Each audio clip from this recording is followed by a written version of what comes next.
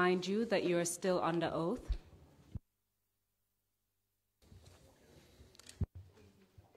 Okay, I know. So I'd like to move to the topic of what happened to Mr. O.J. Jallow. The commission heard testimony from Mr. Jallow himself, saying that you're one of the individuals who participated in torturing him at Fajara Barracks in October 1995. Can you please tell the commission how you came to be involved in that incident? Okay. Actually, like I said earlier on, I work that time also still with the Gambian National Army Training School, which was, of course, co-located in Fajara Barracks. And at the training school, we don't have an armory of our own. We keep the weapons of the training school with the Fajara Barracks main armory. And time and again, we do go to the armory from the training school to send out weapons, to send out our personal weapons from there, or to send out any equipments we need from the Fajara Barracks. So it's just a walking distance, maybe 12, 13 minutes, 15, 14 minutes from the school to the Fajara Barracks armory. So occasionally, we march from the school, or you walk individually on your own to go to Fajara Barracks and then collect your weapon, go back to the school. When you finish the function or the duty with the weapon, again you walk to Fajara Barracks and return your weapon. This was our routine at the training school. It was one of our routines at the training school. So actually, the issue with Uncle O.J. Jallow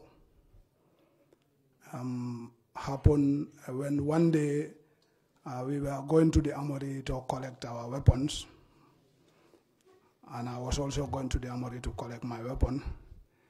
Then upon reaching the area of the armory, which is very close to the main gate, I saw some vehicles, pickups with a truck, and they were bringing some detainees. Already that time there were other people who were detained there, but when I come to the armory going home, as I am passing, I used to see them on the sides, sitting there, or some of them standing there with some other soldiers. On this occasion, once I arrived there, these vehicles were also coming and bringing some detainees. So among the group, I saw Almamo Mane. I think he was among the main people who were escorting these guys to the Fajara Barracks. And Almamo, I happen to know him. He comes from the North Bank, Sitanunku, North Bank region. I come from Bunyadu, North Bank region.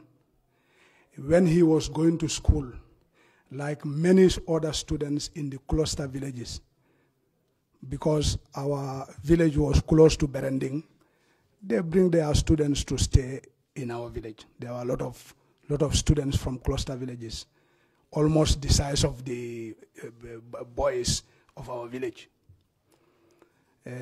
Almamo was elder than me.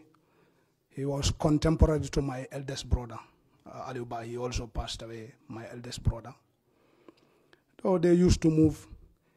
And at our home in Bunyado, if you know, my father used to have cows. That time he was alive. And at our home, there is no time for breakfast, there is no time for lunch, there is no time for dinner. Anytime you come to our house, you will eat milk and then what we call jere. So most of the students, Almamo was moving with my brother plus some other guys because they are age groups. And most of the students used to come to our home to have food there. My mom was very generous to everybody. In fact, when we used to have a guest in the village, the guest will go to the Alcalo's home. They will tell, go to Pa Usman's compound. So we used to have guests every time. And these students also used to come. So that mingling with my brother and then myself, I was young that time, also going to school. I think I was in primary 5 or 6, and Almamo was in the senior school in Berending. I happened to know him, and we used to chat. They used to send us with my brother. So I knew him from that time. Eventually, when he finished school, then he enrolled in the army. When I also finally finished the school, I also enrolled in the force. So this was a person that I value as much as I valued my own brother, same mother and father. And when I happened to join the army also, you know, I used to take advices from him. If I have things that doubt me, I used to ask him because he was my senior.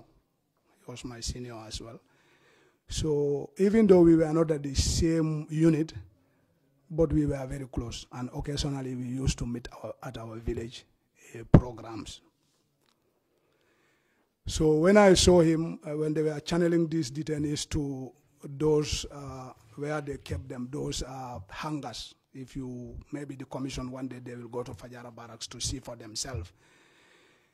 You have the armory, then when you pass the armory a little bit on the left, you have 2 hangars. The other one, they are both vehicle hangars. The other one is a bigger hangar, and the other one is where, you know, that the vehicles that are ready for use in the morning or the ones that have problem to maintenance, they keep them there.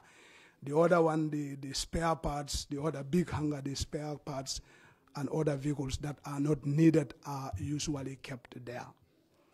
So whilst they were channeling these detainees there, then, you know, Almamo had already seen me. So then he waved at me and then he called me. So then after a while, I went to the armory. I said, okay, I will come. The armory, I'll come and sign my rifle, but I'm coming. So I went there.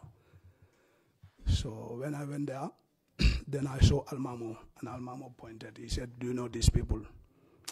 I said, I have recognized especially one. I think Oje was the most fair-colored among them.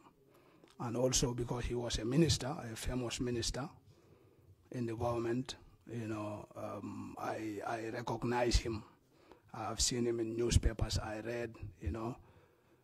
So I recognize. And then he told me that, you know, you see this guy especially pointing to OJ.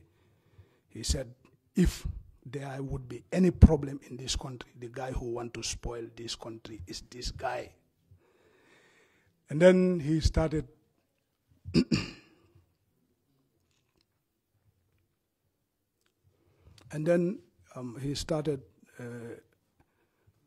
to explain to me that, you know, OJ is, you know, conniving with the Europeans. You know, that time there was sanction embargo against the Gambia, you know, and then, you know, he's working on modalities to bring mercenaries into the Gambia, and then they will overthrow the new government, and then they will spoil the revolution, and in the process, the mercenaries who are merciless, they will end up also killing all of us. And this is the man, this is the main man who is doing that, despite the fact that he has been warned again and again. You know, he's the one doing this thing, you know, and their plans are almost ripe. You know, a lot of other things. So once he said that, of course, that time I was young, I was in my 20s.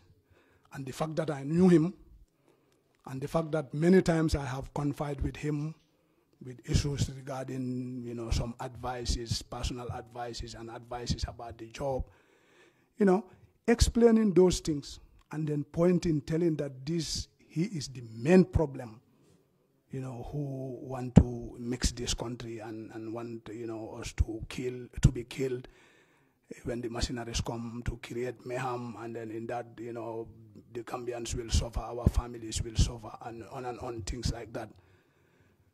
So definitely also around that time, because of my age and my level of maturity that time, really I was very gullible and I believed in him.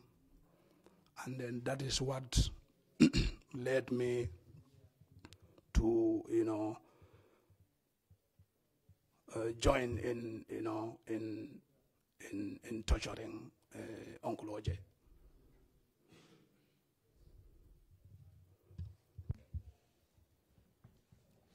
Can you tell us what you did to Uncle OJ, as you call him?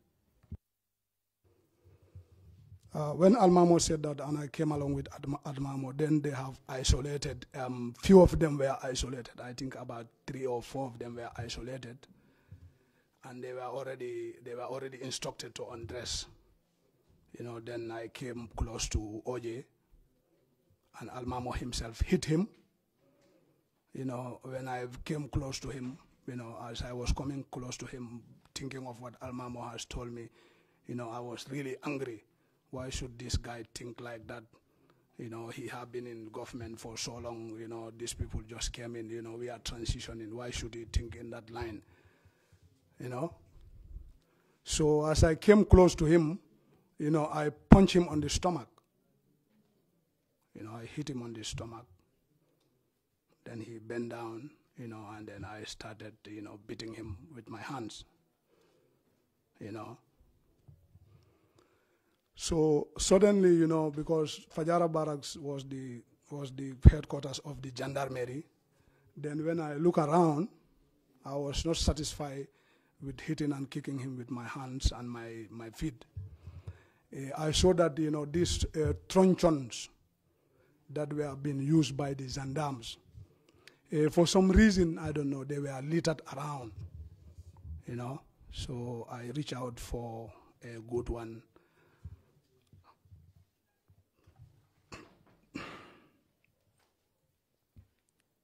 Take your time, Captain Bah. Just take your time and tell your story. Yes, I want to continue. So, as I said, very regrettable. Then I reached out for that one, and I was hitting him, mercilessly on almost all parts of his body, his head especially, and then the feet and the body. I was hitting him there, and then he fall down, then, I kick him also, and I was hitting him,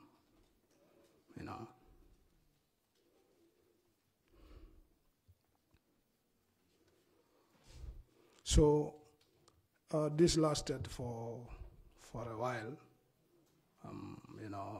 Particularly me, I was concentrating on him for what is told about him, So I was hitting him, I was beating him. Of course,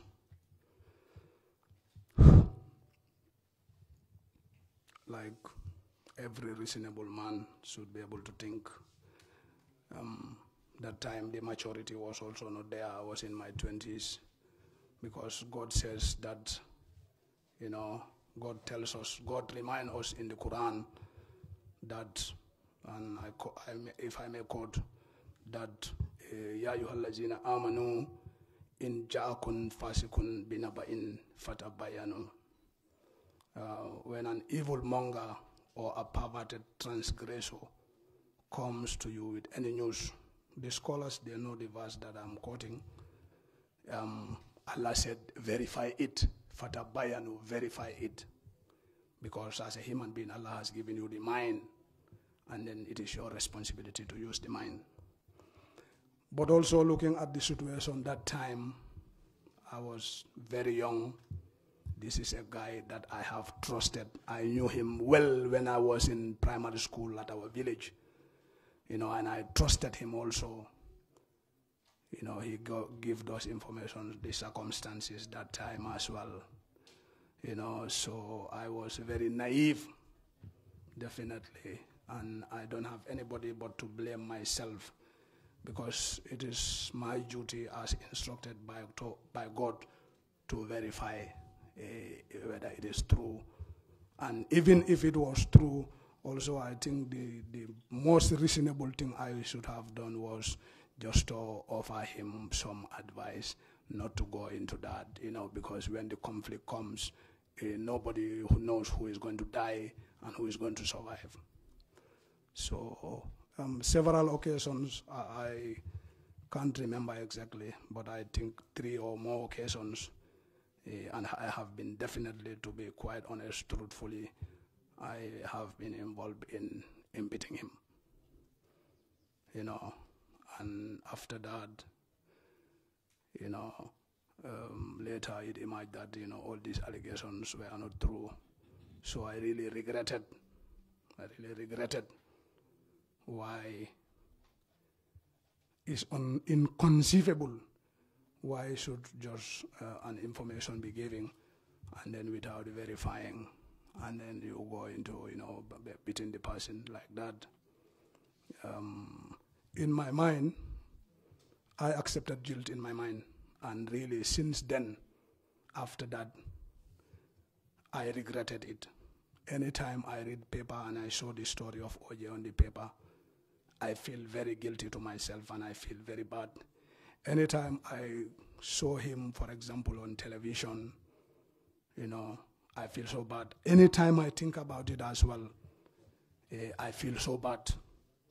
And after the issues of the OJs, definitely from then on, I have, even though I have had the opportunity to do some extreme things, I had the opportunity, but after that, I have never involved in anything whatsoever, like torturing people and killing people. Even though at some points in the history of our country, everybody knows these were things that were frequent. But alhamdulillah, with the protection of God, since after that, because this thing keeps on ringing in my mind continuously. I feel guilty and I feel that I have offended him. And ever since, I have been thinking of apologizing him. And some people may wonder in their minds, why since that time, 22 years on now, why this guy has never taken the attempt to apologize. My reasons, this was singing in my mind every single day, every single time, especially when the issue of Uncle OJ is mentioned. But then the reasons why I couldn't face him to apologize him that time were 2 reasons. One is that the person under whose rule these things happened was still the president of the Republic of the country that time. And when you go to apologize, one, you don't know how he is, you don't know how the person you are apologizing is going to react, one. Number 2, also, you don't know how also, under whose watch you did this thing also is going to react. And for that reason, ever since I have not been able to apologize to Uncle OJ, although this guilt has since then been with me. And as he mentioned in the Truth Commission, I watched it myself in the evening at my house. What he said about me is true, and I want to accept the responsibility. I should not hide to accept the responsibility, because if I do that, also Allah will account for me. But I feel that if I come out and then tell the truth and possibly apologize him, maybe with Allah's will, he may be able to accept. Even before I was called to the commission, my brother is here, Usman. He is sitting at the corner. I did call him. The whole of my family, I have never confessed to anyone that I have done this, never. But Osman, we are very close. I have told him about it, and then I have told him, please, to help me I am willing to face Uncle OJ and apologize to him personally, if at all it will not be any problem with him. I said to my brother Usman, I said, I am a human being. All human beings, one way or the other, knowingly or unknowingly, we have offended people. And when you are young, you are not very formalized. Because after the OJ's incident, I applied for this law program to the GTTI, and from 1996 to 1998, I was studying law at the Gambian Technical Training Institute. And subsequent to that, from 2000 to 2001, I was also studying the diploma in management at the Management Development Institute. You know, I was trying to build my knowledge and also build my experience, because this is a mistake that has happened to me, and I don't want the mistake to happen to me again. So even before I was called to this commission, wallahi, Allah knows what is in the heart of everybody. I was already working on the modalities. Usman is here, he can prove me. If I'm lying, let him tell the commission I'm lying. If I'm telling the truth, also let him tell the commission that I'm telling the truth. But I have been already working on the modalities, because when I last asked, he told me that Uncle OJ has gone to Nigeria on this election observing. And that is why we did not actualize our movement to go and apologize to him. I want to accept that I am guilty. What I have done is wrong. I have offended him. I have offended the people of the country, because I'm a soldier. I'm supposed to protect the people of the country.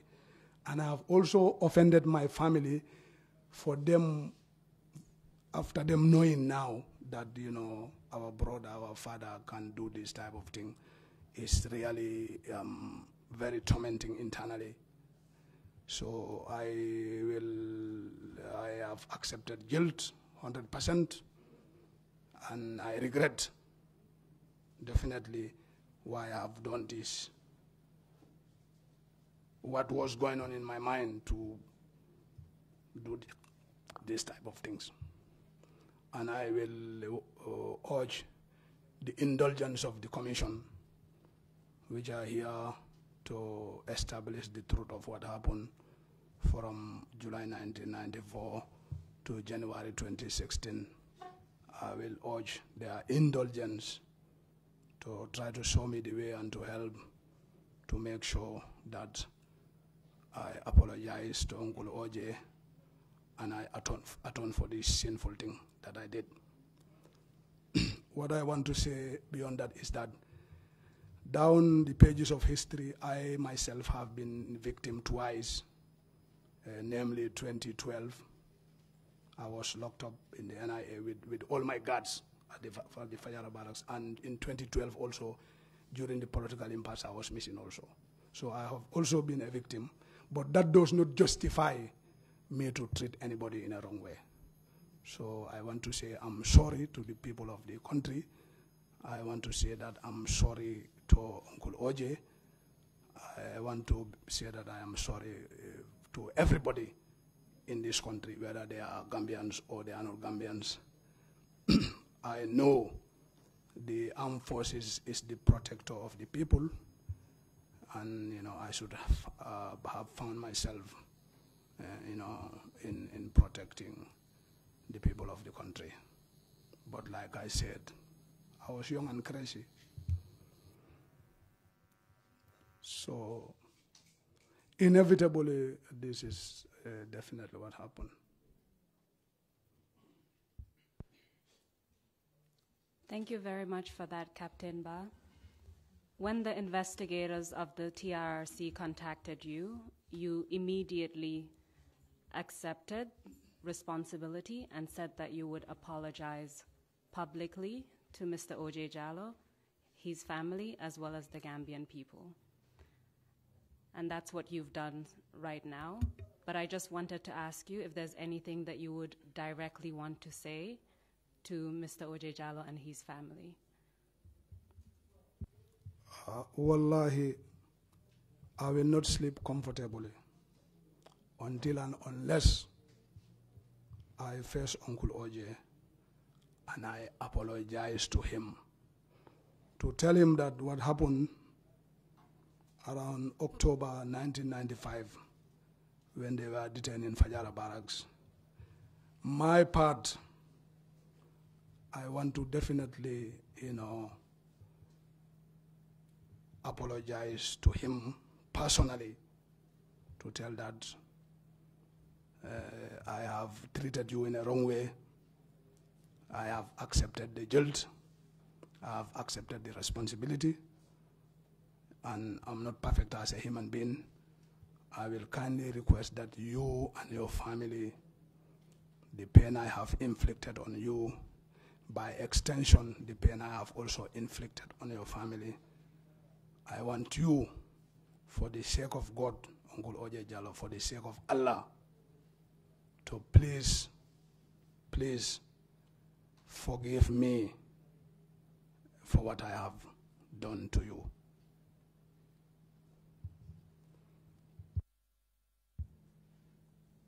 Thank you, Captain Bah. As we've already indicated to you, the Commission, an important aspect of the Commission's mandate is to promote reconciliation and healing. And in that regard, you have expressed your willingness to participate in reconciliation efforts, and the Commission will facilitate that as a way of moving forward and forging ahead. I would like to ask one last question on this matter before we move on to your victimization, and that's in relation to the issue of amnesty. Is that something that you are willing to apply for before the Commission?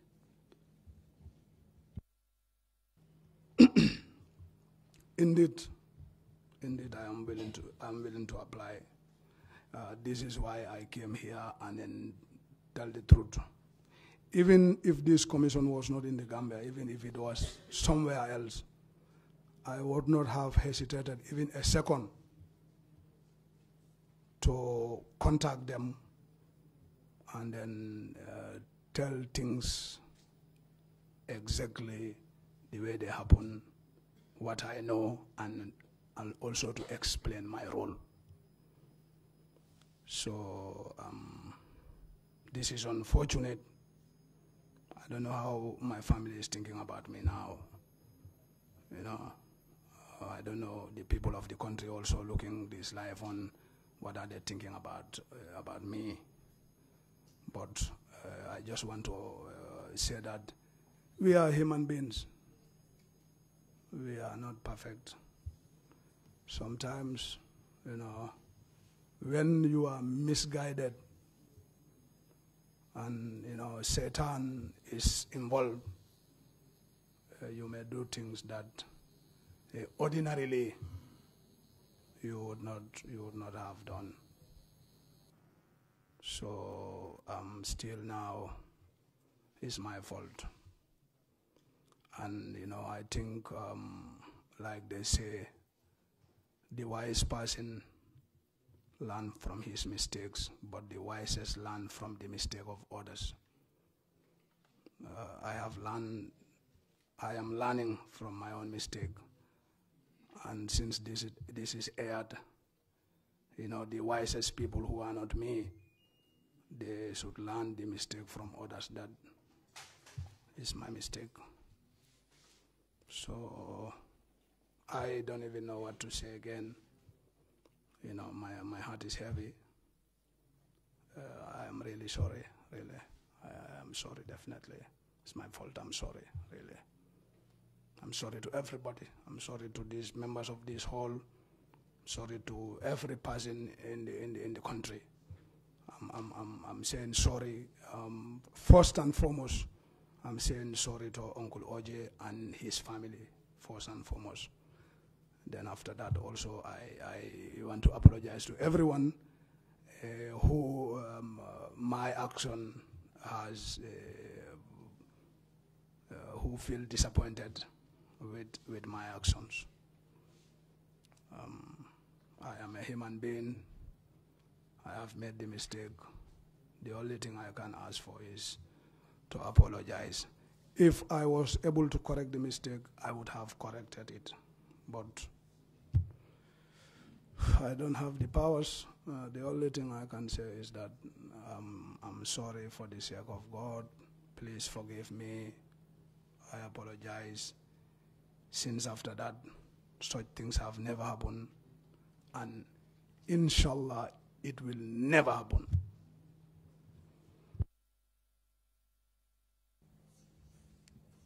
Thank you very much for coming to tell us the truth and for the courage you've shown in publicly acknowledging what you've done. I want to now move on to your own victimization. You told us that you were first arrested in 2012. Can you tell us about that incident? Like I said, from the training school, I was posted to Yundum. Then subsequently, after some time, I was posted to Fajara Barracks.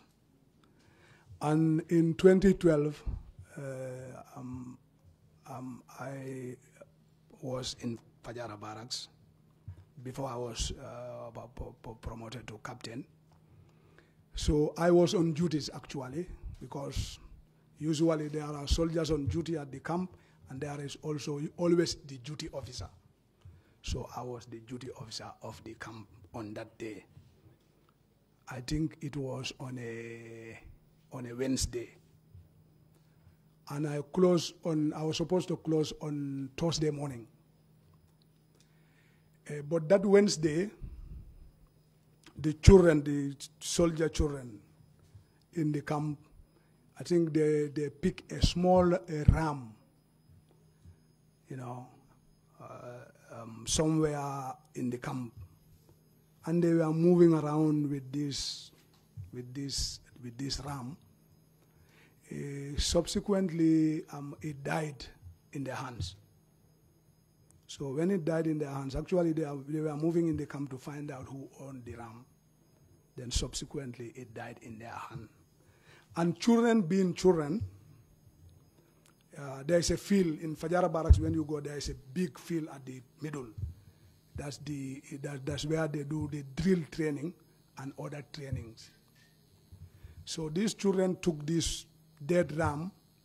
There's also a dump site just around there. Normally it's a temporal dump site. It is always being cleared. People throw their clothes, bad clothes, mosquito nets.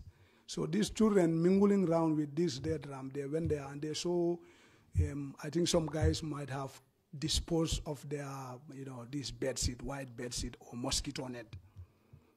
So these children in group, they cut part of that mosquito net and the blanket, and they took this dead ram and they shrouded it into that cloth, like the way you shroud the way you cover a dead body. So they went to the field. They frequently play in the field. If you know about Fajara Barracks, the children, they play in the field, they run on the assault course there, they play there. Sometimes we even chase them away. But they are military children, stubborn. What they see the elders doing, that's what they also do, That's how they act. So for some unknown reasons, they took this and shrouded, and then they took it into the middle of the field, and they form ranks behind. They pray it like they are praying janaza.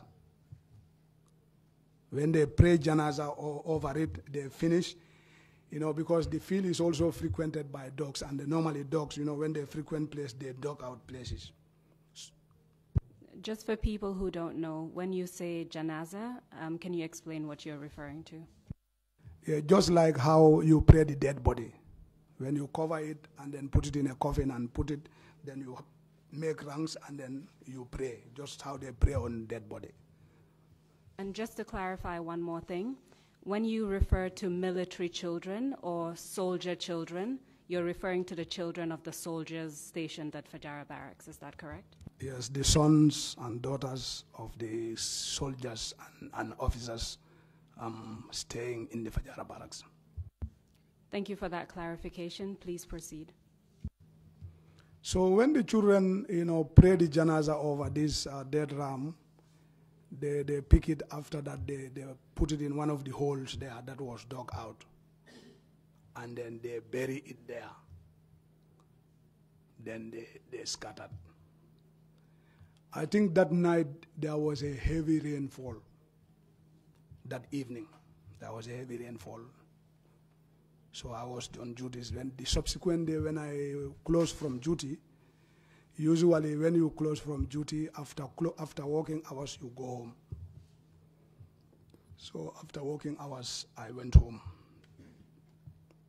Then I think when this thing started decomposing, the dogs smell it, they dug it out.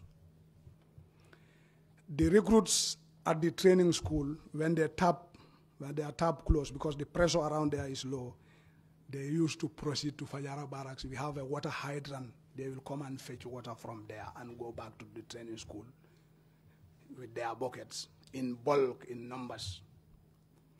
So I think whilst they were going back, they noticed that this thing has been dug out by the dogs. And I don't know how that information was peddled until it reached Banjul. And the information arrived that, this dead ram was actually operated on, and they have put a juju in it, they shrouded it, and it was buried at the Fajara Barracks. At that time, Lieutenant Colonel Seni Bayo was my commanding officer. After that time, I'll come to that, he was dismissed and he went to America. Now recently he is back. He is our CO, commanding officer in Farafenye. Astaghfirullah. He is our commanding officer in Basse. So when this thing happened, this thing was discovered, calls have been made, the IG came, the director of NIA at that time came, I think the deputy chief of defense staff came, or the CDS came, all the service seniors came to Fajara Barracks. Can you tell us their names? The Inspector General of Police was there, Esa Baji, Jesus. I think the Deputy Chief of Defense Staff was there, or the Army Commander, something like that, Yankuba Drame. He is the Deputy Chief of Defense Staff now. I don't know what portfolio he was holding that time. He maybe Army Commander or something like that. The Director of Intelligence also came. If I don't forget, it would have been, I think, Harry Sambo. And many senior officers from the State Guard also came. So me, I fall out that afternoon, and when I reach home, then they had already come to the barracks. I think according to information, that dead ram was taken to even up to the RVH for some medical diagnosis. So when I reach at home, then I think they called me, but they couldn't get me. So it was Maghrib time. I just performed ablution. So I was on the mat and attempting to pray, Maghrib. Then my phone rang. So I had not started the prayer. So I said, let me just take my phone. And I took my phone and I checked. It was a private call. That time the perception about private call is somebody important there. Nobody is important in the eyes of God. We are all equal. So when I received the call, it was my CEO, Lieutenant Colonel Bayo. He said, Bah. I said, yes. I said, where are you? I said, sir, I am at home. I was on duty, so I fall out, so I am at home. He said, come back now. I said, sir, is there any problem? He said, no, just come. But I could overheard some talking around him, So I knew it was not normal. So I said, no need to further ask what is the problem. So then I said, okay, I'm praying. After that, I'm coming. So I prayed. Then after that, I informed my family that, they have called me to Fajara Barracks. I am going back to Fajara Barracks. So I was not driving. So I boarded the normal vehicles, passenger vehicles. When I reached at Fajara Barracks, I was surprised because all these service chiefs were there. So many officers from State Guard were also there. So I approached my CO, and then I saw that they were bullshitting my CO. So, what do you mean by that? You know, in the military, we expect that, you know, it's chain of command. We expect your subordinates should talk to you in a very disciplined way. In the military, we don't condone that. Your subordinate, even if you were born on the same day or he is your father at home, once you are his senior, the regimentation take principles. If it is father, he will take instructions from his son. And he should comport himself in a way how a junior should comport himself towards the senior. So that respect was not there, the people talking to my commanding officer. Virtually, we know that there was no discipline in the end, at the end. Your junior man can report you and then you can fall in problems. So when I came, they also accosted me and asked me, what do you know about this thing? Explain. I said, hey, look, I said, I don't know anything about this. I cannot explain anything. What I know is that I was on duties yesterday, and then we did our duties with my guards peacefully. And this morning I wrote the duty officer handing over, and I didn't mention any problem because no problem was reported to me, and I did not notice any problem. And after that, I fall out. That is all I know. I don't know anything about this dead ram issue. I don't know. That time already, the guys I was on guard with, my guard commander, you know, my sergeant and then the staff sergeant, you know, the other guards were already also kept there. So my immediate assistant was, I think, Warrant Officer Class 2, Fasidu Mane. He left now. He is from Katong. That morning, like I went home, he has also gone home. So they were trying to call him to get him, but his telephone was not on. I think they called Katong to go and arrest him. So then they sat us there. Bio was there. You know, my guard commanders were there. So later we heard that, you know, Hechi said he's going to set an example. And when they say set an example that time, we just need the clarity. When you say HE, who are you referring to? Obviously, Jamel. Is he known by any other name within your circles? Yeah, they give him so many names. You know, SMI, I think that means tiger, you know, crocodile, you know, the big man, you know. You know, they give those type of names. Baba, they give those type of names, you know. So, yeah. So they said, he said he's going to set an example. Those in the guard duty, the corporals, should be dismissed with immediate effect. Then the rest, he is going to set an example on them. So that's where we sat until 1 a.m. in the night. Then myself and my guards, we were put into a vehicle to take into the NIA headquarters in Banjul. My CO bio was not brought. I don't know for what reason. So we were there. I remember vividly that day when we arrived, we slept on the floor at the reception. That's where we slept until morning. We didn't even have dinner. Then subsequently, you know, they divide us. You can be going in group, divide. There are a lot of, you know, underground detention places, cells there for investigation. So, you know, they divided us. So later, they finally put us up in a hall there. They converge us in a hall there. And, you know, they established a panel to investigate about this thing.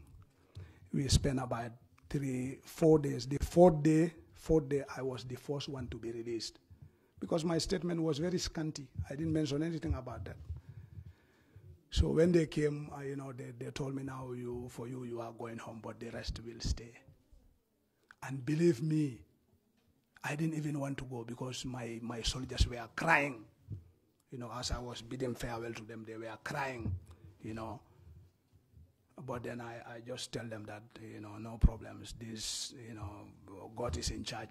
So just maintain the esprit de corps, the spirit between each others. Inshallah, they will release you. Allah, inshallah. So during the days that you spent at the NIA, did anything happen to you during that period? The others I don't know, but personally, me, nothing happened because they take us one after the other to the investigation panel. But me, really nothing happened because when I came and then they put my statement, my statement was maybe a quarter page. So I didn't stay long there and they took me, but everybody had the turn to face the investigation panel. So then I was released when I... Before you continue with the release, you mentioned that at the NIA premises, there are some underground cells. Do you know where those cells are located within the premises? You have the building, so normally on the sides of the buildings or in the different rooms, there are so many rooms. You have a walkway, and then you have so many rooms. So when they are investigating, they take to different rooms. So there are so many rooms.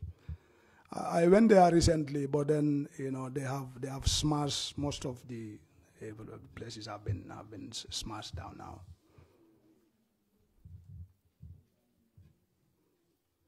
Please proceed with your release.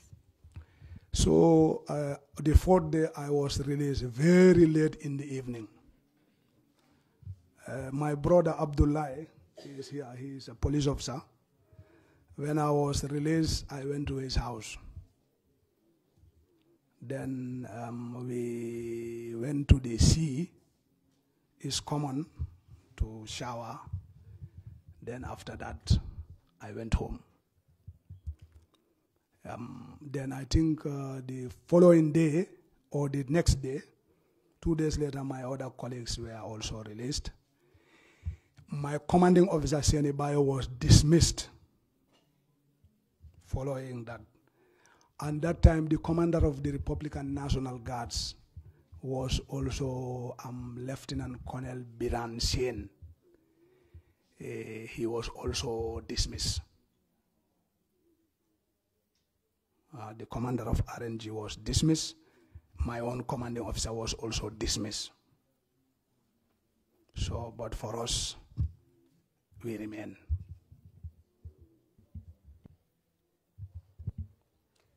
Did they eventually find out what the real story was behind the dead ram? Very well. Actually, what happened was, I think it was the third day, in the night, because where we were, you have the window, you can peep through the entrance hall. Suddenly, around 1 o'clock in the night, I saw a Ndapa car, this all sides covered car. We use it for this thing, distributing food. Is covered all around. It was those vehicles at the TSU, if you would see them. One of them brought, and I saw little children jump out of the vehicle. And I recognized that these are our Fajara Barracks children. So down the investigation, they discovered about these children. And I think the children even, they reacted the scenario there. So I don't know subsequently when were they taken back, whether they were taken back the same night or whether they were taken back the following day. But as far as I know, roughly around 1 a.m. in the night, the children were brought there, and I recognized they are, Fajara Barracks children. And according, they acted the movie there. So just to make sure I understand this correctly, are you saying that around 1 a.m. in the morning, while you were at the NIA premises, the headquarters, children were brought in for questioning. Is that correct? Exactly, around 1 a.m., the children were brought there to the NIA, Okay. You told us that you were arrested a second time. Can you tell us about that incident? That's correct. This was during the political impasse. From 2015 to 2017, I was the deputy commander at the Fajara barracks. Several people have been commander there, they go, but I remain. And subsequently, in 2016, a very heated political campaign here, we all know. Then subsequently came the elections. And we play our part to ensure, especially me as the 2IC, together with my CO, we try to play our part to ensure that since the soldiers are permitted to vote, for them to vote. We had meetings with the IEC, and we told them that come election day, our soldiers will not be able to go and vote where they are registered because the army will be on 100% standby, meaning that everybody will stay put. So we negotiated with them to work out modalities to have our soldiers being able to vote. We highlighted those concerns. They were also reasonable, and they accepted. So what we did was we asked all the soldiers to bring along their voting cards. We wrote their name, and we wrote the name of the voter registration number. Then we sent the list to the IEC. So in response, what IEC also did was they checked the list and they divided our soldiers to different polling stations around the general area of Fajara, Bakau, and those areas. And then our other soldiers in TSU around the Kololi area. So when it was 2 days before the election, we had a meeting about the soldiers, how they will vote. Because already we have taken over a lot of guard posts, like the PIU, the Police Intervention Unit, there are guard posts around here. We were instructed to take over those guard posts. So we have distributed a lot of our soldiers outside. And we want those ones to vote, and we want the one in the camp also to vote. So we arranged some vehicles, and as early as 6 a.m., those our soldiers in the camp, we put them in vehicles and dispatch them to various polling stations so that they can vote and come back. Those ones that are on duty can also have the chance to vote. We thought that it would be very smooth because already we had discussed with the IEC and we have agreed with the IEC. But unfortunately, at certain polling stations, there were some problems because I think the information was not translated to some of the polling agents.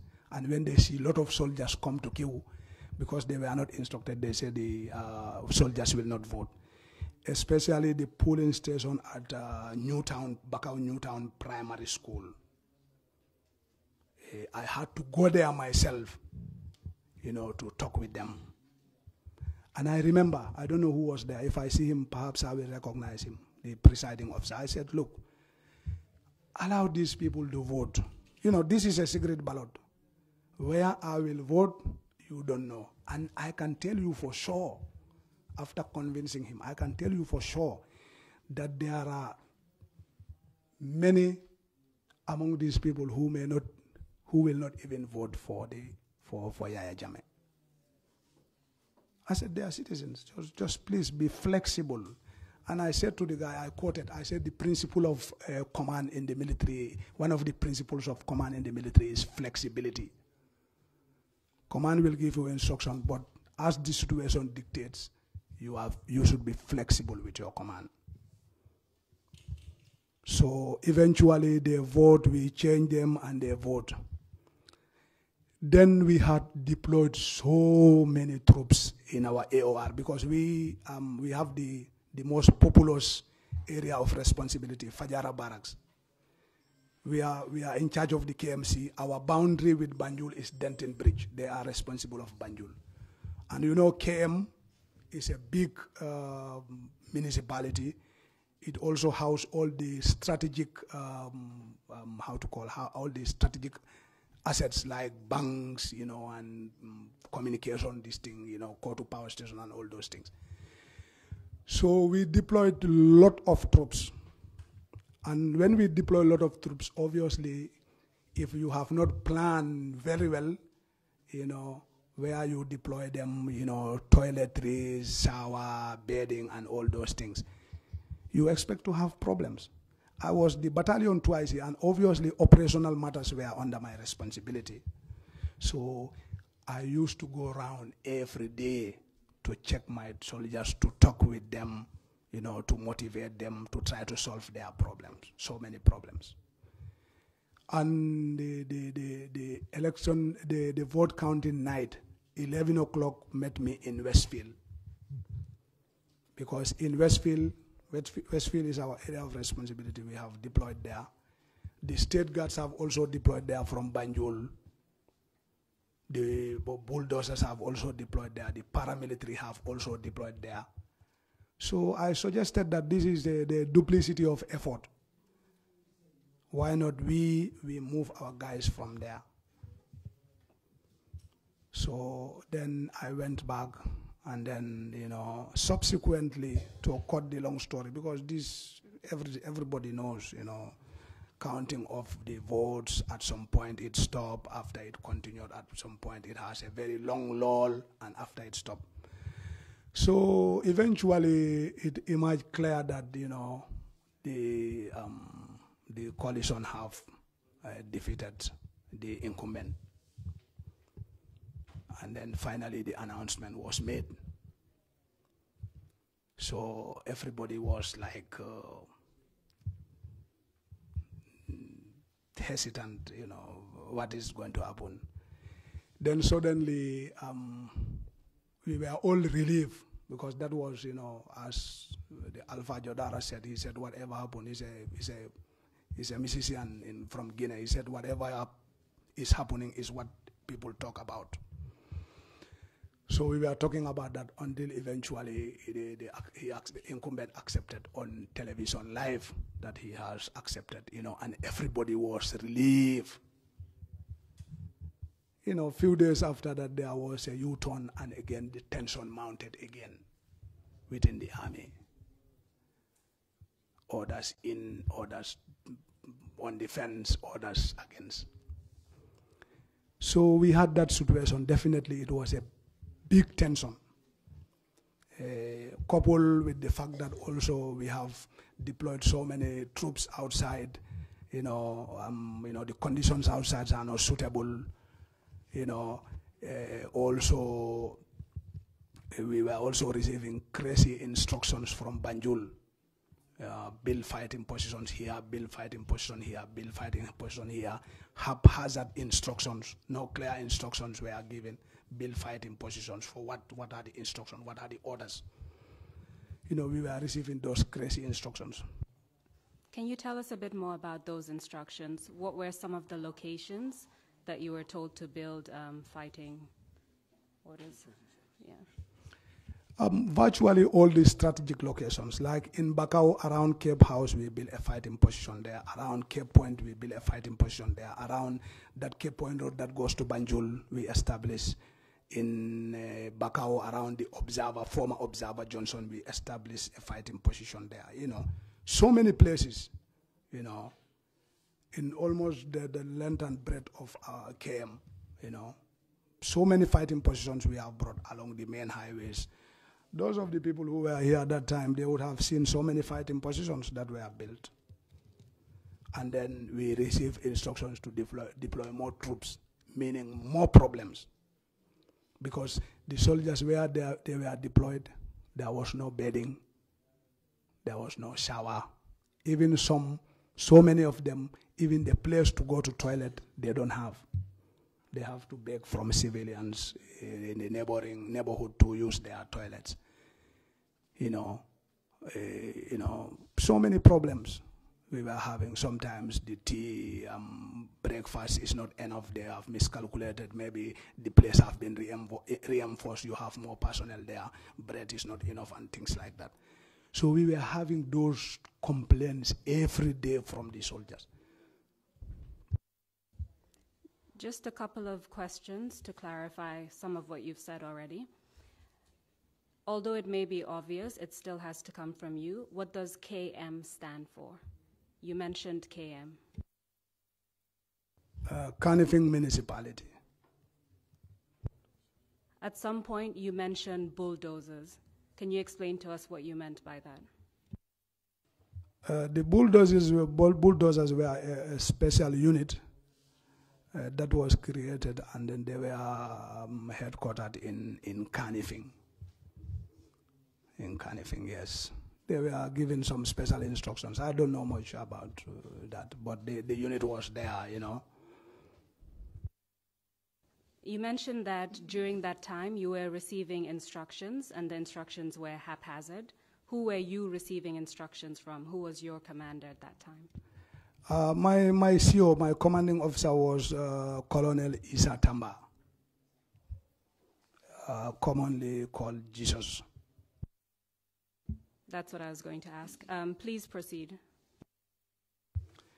Yeah, so that status quo continued. So many problems. We are trying to address the problems, going round every 2 days, sending patrols in the night and having one patrol on standby, in case of any eventuality anywhere to send the patrol there. That was my responsibility. So the problem continued. Alongside that also, we are having casual conversation, with our colleague officers. Whatever happened, people talk about it. And in my opinion, I tell my officers, I said, look, the issue is for me personally, I'm not talking about anyone, because now it's like the sea now. Anyone have to paddle his canoe to go. I said, my opinion is that I am not going to follow this man. I tell my officers plainly, those that I am very close to. I said, I'm not going to follow this man. He have been here for 22 years. He have been winning election, and we have been rallying behind him. Now that the people of the country have decided to vote him out, definitely for me, my conscience tells me that I should follow the will of the people. The choice of the people is my choice. I personally, I'm not going to follow any other person, but I follow the Gambian people because I'm a Gambian. So casually when we chat, we talk about this, So the status quo remain like that, crazy instructions every now and then, So when I go around, my soldiers are asking me, they say, sir, what are the instructions here? What are we supposed to do here? Because the moment the guy took the U-turn also, they were receiving provocations from people. And the soldier, when he is not experienced, there is possibility of temptation and he can use his weapon. So when I go around, I tell them that, look, you have been deployed here. I know you are not given any instruction, but I said one thing, the instructions to open fire should come from me as the operation officer, not me per se, but from the command, and I am representing the command. You mentioned the crazy instructions. Do you know where those crazy instructions were coming from? Well, I was receiving instructions from my commanding officer, because chain of command requires that you receive instructions from your commanding officer. Unless it is not a normal thing, instructions should flow along the line of chain of command. So who was your commanding officer receiving instructions from? My commanding officer and my unit were under the RNG, Republican National Guards, that had 2 battalions that time. The State Guard Battalion in Banjul, the Guards Battalion in Fajara Barracks. So we were all under the umbrella of the commander of Republican National Guards, who is none other than General Suleiman Baji. So I assume that the instructions would have been coming from him, wherever they may come from. And still based on the chain of command, from what you know, where would General Saul Baji have received his instructions from? Obviously, General Saul Baji, he was very powerful. Actually, he was the one running the show. The others were just symbols. This is a fact. As an enlightened officer, you know this thing. He was the one running the show. And I assume that, of course, he is taking the instructions from Yahya Jammeh directly, who is the commander-in-chief that time of the Gambian Armed Forces. Thank you for that clarification. Please continue. So like I said, these crazy instructions continued, and I went around and I told my soldiers that the order to open fire should only come from me. Even if you are provoked, you are pelted with stones, do not respond with fire. So the order to open fire, the instruction should come only from us. So as I said, I was going around every 2 days. So we were given instructions to establish a fighting position around the Tipa Garage. You know, Tipa Garage is a crowded area. They had established a fighting position somewhere, you know, and there are a lot of, you know, the civilian population close to that. So whilst I was going round, I went to that place and I saw the place. Then, you know, I felt that this fighting position is not suitable here. I look around, I saw Bakote police station. It's like a semi-story building. So I went there and I went up and I checked that is a very suitable place. The view is okay. You can establish a fighting position there and then you can control the whole area. So I decided to transfer the fighting position on top of the police building. And now I post my people there to operate with the police, and I have to talk to both of them because they are operating together. And I said to them, I said, look, even though you are putting on different uniforms, the security services of the Gambia are one. Somebody is like all of us together, other putting on haftan, other putting on suit, other putting on other clothes, but we are one. So operate together, respect each other, respond to any threat together. So I addressed them nicely. Then I went. Then I used to go to Bakau, then go along the Kairaba, visit all our positions around Bakau area. Our boundary with Yundum was the GNPC petrol station in Abuko. I had also established a fighting position there. So one evening, again, I was going around just to check what my soldiers, what their conditions are. So I went around, checked all the places. Then whilst I was in the car going around the Latrikunda market, that evening, a day before that again, I went around and again I went to the Bakote station. I think 3 days before, 2 days before that, 3 days before that. So whilst I was at the Bakote station, then I received a call. It was a private number, and then I picked the call, and it happened to be General Suleiman Baji.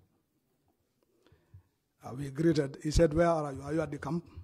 I said, "No, I'm not at the camp." I said, "I'm going around, sir. We have too many problems. I'm going around now. I am at Bakote station." Because I pray Maghrib at the petroleum building. Then from there I went to Bakote station. He said, "Okay, I am also coming from around Sukuta. I said, sir, but there are too many problems. He said, okay, now let's meet at the Bakote dump site. He said, are you with escort? I said, yes, I'm with escort. He said, for me, I'm not with escort. So can we meet around the Bakote dump site? But leave your escort behind. I said, okay. So I said, where? He said, when you take that Bakote, around the SOS, before you reach that Bakote clinic, you will see two Africell tabla, one on the left, one on the right, and there's a red container behind one of the Africell tabla. Let's meet around there. I said, okay. So I left my guys there. Then I tell I'm coming. I drove the car, and I went and I parked behind that container. I closed the doors of my vehicle. I came down from the car, and I took cover behind that container. You know, you have the back of the dump site. Also calculating, what has this guy called me for? If at all he is with his escort, then I will just submerge. I will sink. I will disappear in this thing, inside the back of the dump site. He would not see me. But if at all he is alone, this is one-on-one. If there is any threat, then who dares win? So suddenly I was there. After 15, 17 minutes, I saw a black car coming from around ahead, around the Bakote High School area on the highway, this big black car. So immediately I suspected that it must be him. He came, and I'm sure he must have passed my car. He must have seen my car, so he passed. When I don't see the escort following him, the moment he passed, I opened the car, I entered, and I sat there. After a while, he turned back. Then he came until he passed me. He passed the Africell tabla on the opposite side. He also branched there. So I came down from the vehicle, and then I went to meet him. When I went to meet him, and the moment I arrived, he opened the door. It was very cold inside. The AC is running. He was having his weapon around the gear. I was having my cocked pistol under my armpit. So I entered, I sit down, and then we greeted. So when we greeted, he started narrating stories. He said, look, do you know what happened about this election? I said, no. What happened is clear. He said, look, do you know that these people have played a very big mafia game? Our guys in the diaspora have contributed huge amount of money, and they bribed these guys at the IEC to turn the results against the president. And, also, we had a lot of dissidents outside. Those ones are based in Senegal, and the Senegalese government is also helping them in planning, to give them arms, and they have also got machineries, and equally also they are conniving with some members of the armed forces, to come and make sure that they attack the country. And there is this threat also from ECOWAS. And look, Bah, I know you long time. We did courses together, VIP training and other courses together. I know you are a very professional man. So we are counting on people like you to make sure that that doesn't happen. To do whatever it takes to make sure that that doesn't happen.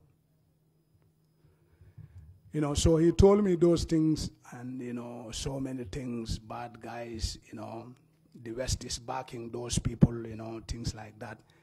And then finally he said to me, look, he said, there is this tax, because now, they wanted to create the impression that these people, even though things went like this, they want to show the international community that these people, are not fit, even to rule this country. So they are bent on violence and vengeance and revenge. So he gave me a tax that he gave me some targets that I should plant explosives there, and I should explode those targets, and then they will put the blame on them. They will promote me to the rank I want, and then they will also look after my welfare. They will give me money as much as I want. So when he said that, I kept quiet. I was in the car, I kept quiet for almost 2-3 minutes. He said, "Is there any problem?" I said, "No, there is no problem." I said, "I am calculating." I said, "Yes," because he mentioned about what happened in 1981 when they invaded the country, the Senegalese invaded the country. I said, "Yes." I said, "But this time around also, 1981, it was the turn of others to protect this country. 2016, this is the time that we are also found in the army." And, I was talking to him in a mature way. It is our responsibility to make sure that we protect this country. Whether we do it is our responsibility. Whether we don't do it, it is our responsibility. And we will make sure that this country, we will defend it and then protect the territorial integrity and protect the people and the properties of the country. Seemingly trying to agree with him, seemingly. So the targets he mentioned is the GMPC petrol stations to bomb, to explode them, to plant explosives and explode them. So I told him, yes, I can do it. I said, but, this is a difficult, it's a simple task, but it's also a difficult task. Because you have said that, there are some, members of the fifth column, enemies within us who are conniving with our dissidents, and we don't know who is who. So you also need to give me time, like the way you trust me also to scout out people that I trust to help me actualize this thing. He said, okay. He said, but please, very soon. So make sure you call me, at least before 2 days, call me. I said, okay, I will call you. He said, otherwise, are there any problems? I said, yeah, there are so many problems. And I explained these problems I mentioned, the soldiers, accommodation is a problem, toiletry and all those things. So then after that, I complimented him, and I get off the car. When I get off the car, I move few steps, he called me. I came, he lowered the mirror, the door glass, and then he gave me 10,000. I said, what? He said, we are on 100% standby. You can buy credit and other things from this, okay? But don't worry, your welfare will be taken care of. I said, okay. So when he lowered the glass, the door, when I came down, when I went back, as I faced, I'm able to see behind, and I could see some money bags inside the car. Some money bags. I could see some money bags inside the car, piled together in there behind. So then after that, I left. Before you proceed, you mentioned that one of the things that Saul Baji said to you was, these people are bent on revenge or vengeance. Which people was he referring to? Which people were he? I assume that time he is talking about the coalition that have won the election, because there was no logic for other people to do. I assume he was talking because he talked about the rigging of the election against them, and then he spoke about this. So I assume that time he is referring to the coalition, really, reasonably. Please proceed. So from there, I went back to Bakote station, then with my escort.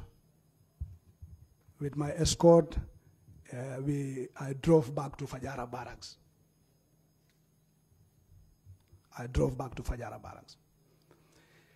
I didn't call him, really. The following day, I didn't call him. The second day after that, I didn't call him. Then the third day, my commanding officer told me that in the morning, he told me that Commander RNG is coming to visit the camp today, this morning. I said, okay. I said, let me just contact, because when a general is coming to the camp, you organize what they call quarter guard ceremony, small ceremony to receive him. I said, then let me tell the RSM to organize quarter guard before he arrives. And then the guys, my commanding officer told me that he said there is no need for a quarter guard. This is just a family visit. And this is unusual. a general officially coming to the camp, they should organize quarter guard for you. So then, being the battalion twice, we arrange chairs and we fall in all the soldiers to sit there. So I remained with them. My commander and few officers went to the gate to receive Sol Baye. So eventually, finally he came. Then when he came, they walked with him from the gate. Then I raised the battalion, and then I salute. I give him the figure, and then I seek permission to sit them down. He said, okay. And when they sat down, he narrated verbatim the same thing he told me when I met with him one-on-one. He narrated exactly the same thing, except the instruction he gave to me. So in my mind, I was calculating that because perhaps he didn't hear from me, that is why he came for a visit. When you say everything except the instructions he gave you, which specific instructions are you referring to? The instruction about those targets to destroy. You said that he mentioned GNPC. Were other targets mentioned as well? He mentioned specifically the GNPC petrol stations.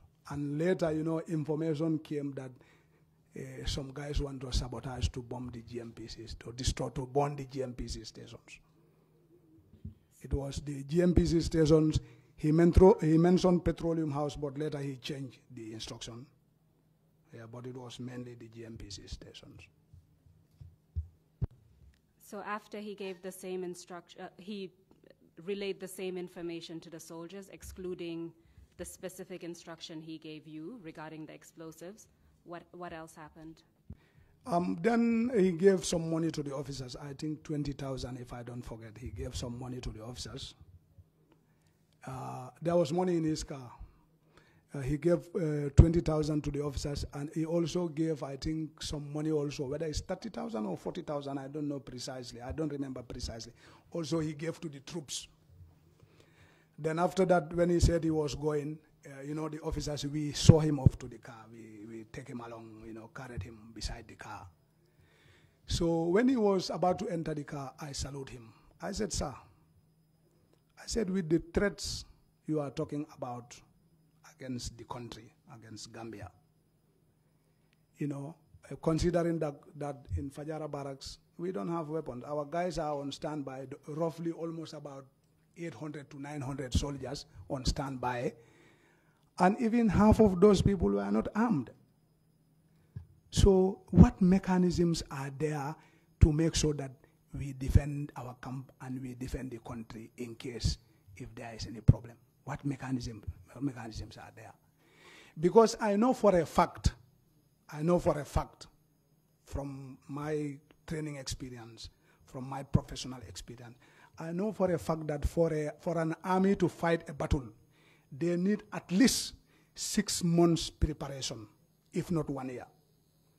Because, you need to study the ground, you need to study the avenue of approach, you need to zero your heavy weapons, to zero them on the avenues of approach.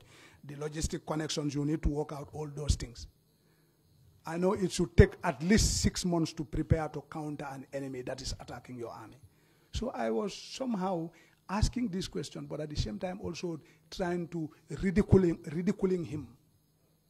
That what mechanisms are there? We have empty hands. He said, Bah, don't worry. We have more than enough weapons. But right now, as things are, we must know who is who first. And then after that, he looked at my rank. He said, oh, you are still a captain. I said, yeah. He asked my commanding officer. He said, but why is this guy not promoted? And that guy told him, I don't know. So then he entered his car and then he went. If I can just stop you there temporarily. Mr. Chairman, I'm seeking guidance because we only have a few more minutes in order to conclude the testimony. I think roughly 15 minutes beyond time. So I would propose, if that's agreeable to the commissioners, to continue for another 15 minutes and then end the testimony, and then we're done for today. Yes. Thank you, Counsel. You may proceed accordingly. Thank you, Mr. Chairman. Please proceed with your testimony, Captain Bah. So we saw him off and he went away. He went. So we returned back to our routine. I returned back to my routine, going round to check on my troops. And I think when he came that day I didn't go out, but the following day I went out. Or the second day I went out again. All around all our positions, all our deployments.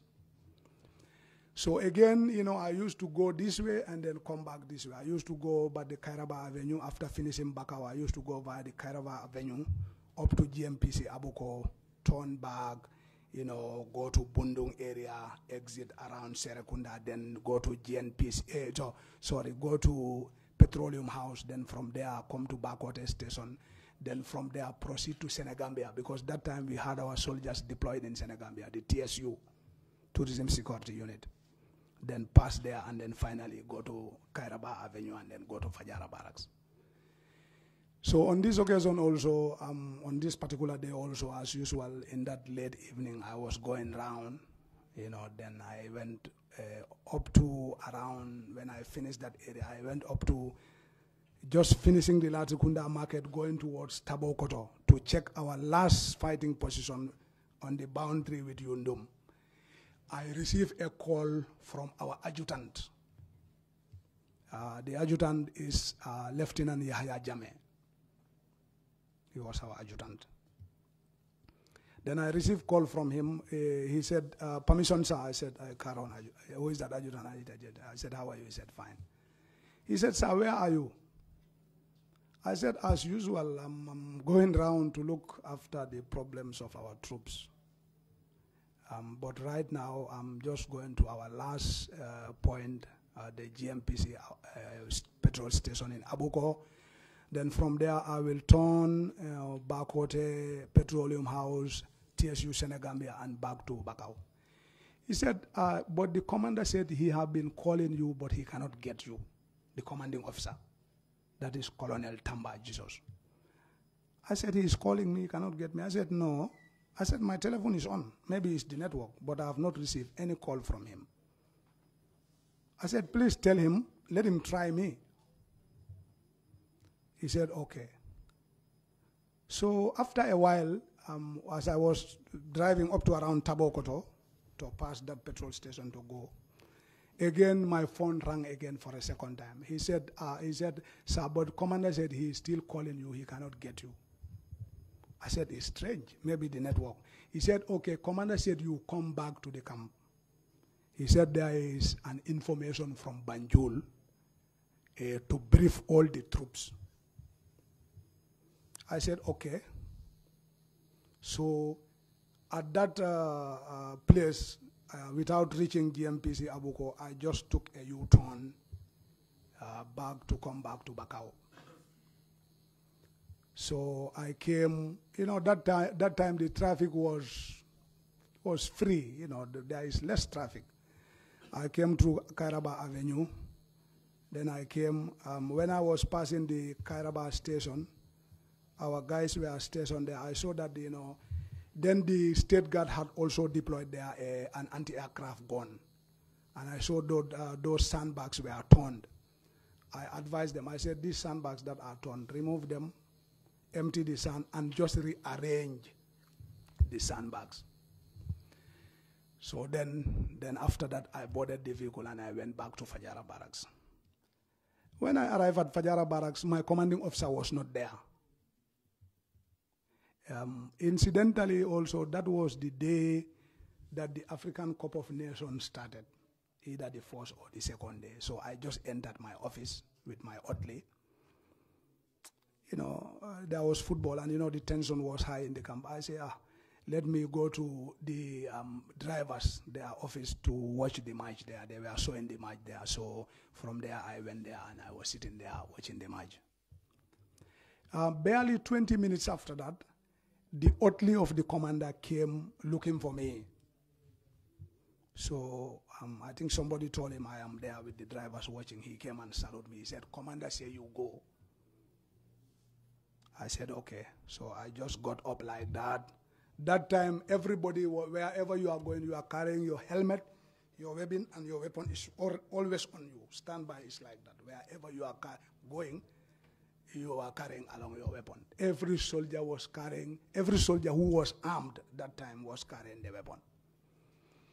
So then I followed the orderly.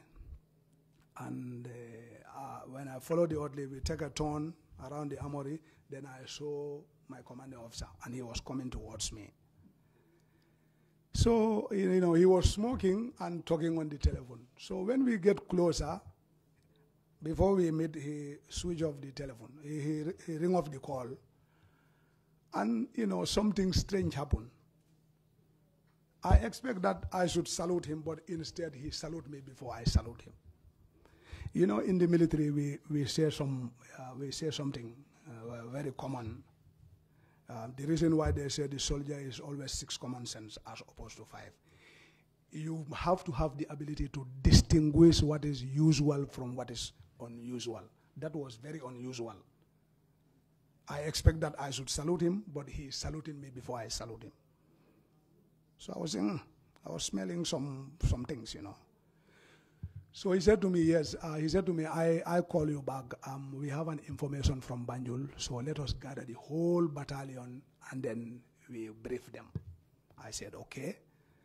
I asked for the RSM. They said the RSM is away. His deputy, I asked him to fall in the whole battalion. So then they started falling in the battalion until when the RSM was just about to hand over to me. I invite the officers, then when the commanding officer come, I also hand over, then we listen to the information. Then he came out from his office and called me again. So I went and I met with him halfway. He said to me, now let the soldiers wait. First, there are 2 information, one for the officers only, the other for everybody. So let the officers have briefing in my office first. Let's have briefing in my office. Then after that, then we will all go together and brief the rest of the men. So I told the deputy RSM, I told him that, it's already dark. It was almost around after Maghrib. I said, please don't allow the soldiers to scatter because it will take time to gather them again. Let them just scatter, but stay within. Then after the meeting, we will come and meet them. So when I went, I met the adjutant at the gate. He said that, sir, but commander said, he said the tension is high, so let us have a meeting. Let us place our weapons and have a meeting without weapons because the situation tension is very high. But we are in our camp.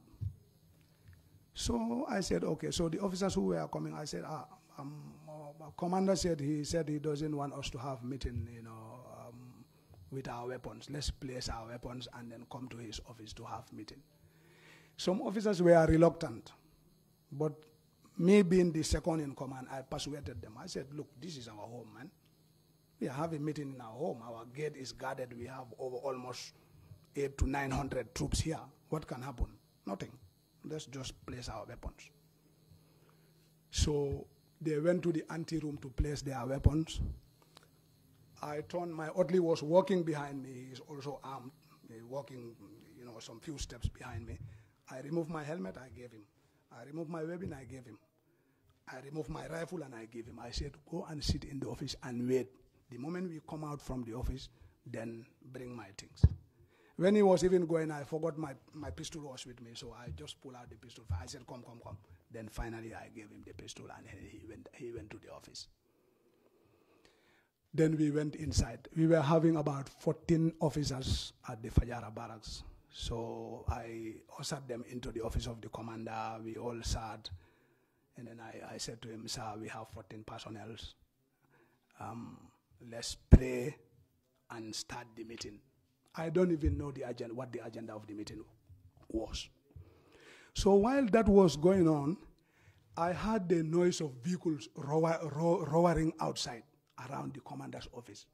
And when I listened keenly to the sound of the engines, I knew that these are not the vehicles of these are not our vehicles. They are not the Fajara Barracks vehicle.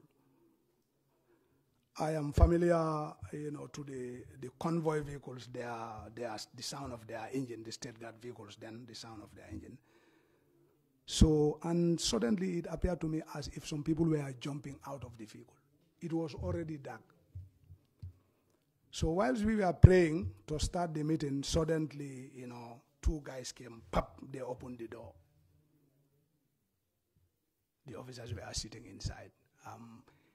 I don't remember the rest, but the one who came to tell the commander, we come to you, come, is one Lieutenant Noah Williams. So then the commander said, who, me? The way they pushed the door, everybody was somehow reactive. But I was sitting directly facing my commander, but he didn't have such reaction. It's normal to have such reactions. If he doesn't have that such reaction, it means maybe he knew the subject matter. So then he came out with them. Less than 2 minutes, he came back alone and tell me, bro, answer to these people. I said, me? He said, yes. I said, what for? He said, no answer. So as I was coming out, it's like, this is the door. One of them had taken cover here. Another one had taken cover here. The moment I step out, they grab my hand and then, put the handcuff. And I was struggling with them until eventually they were able to handcuff me. When they want to push me inside, I stamped the wall. We some struggle with them.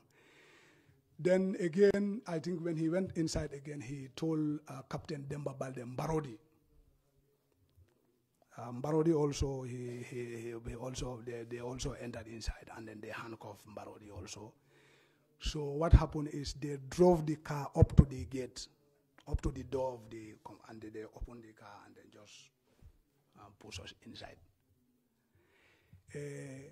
I was expecting that definitely the fighting would have started that moment, because I never thought that a twice of a battalion which is roughly around almost 900 to 1,000 soldiers, that a foreign element of roughly around 25 people or less than that will come to the camp and arrest the deputy commander of the camp and get out of the camp without a firefight.